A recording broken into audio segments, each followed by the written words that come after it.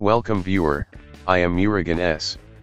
This video tutorial describes, fix unable to access Event Viewer on a remote computer in Windows 10. Type regedit in Windows search bar, right-click Run as Administrator. Click and expand HKey Local Machine. Click and expand Software.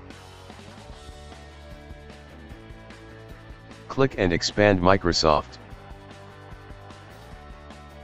Click COM3. Right-click New D-Word 32-bit value.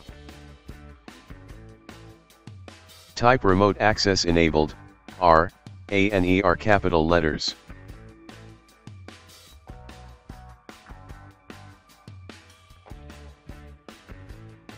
Change value data to 1, click OK and exit Registry Editor.